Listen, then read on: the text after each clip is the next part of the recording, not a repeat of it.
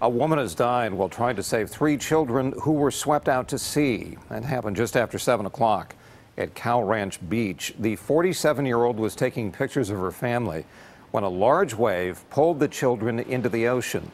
The victim tried to save them, but she got swept away. They retrieved the victim from the water. Rescuers performed emergency rescue operations. Fortunately, the person passed away on scene. Other family members jumped in and rescued the kids. So far, authorities have not released the victim's relationship to the children or her identity.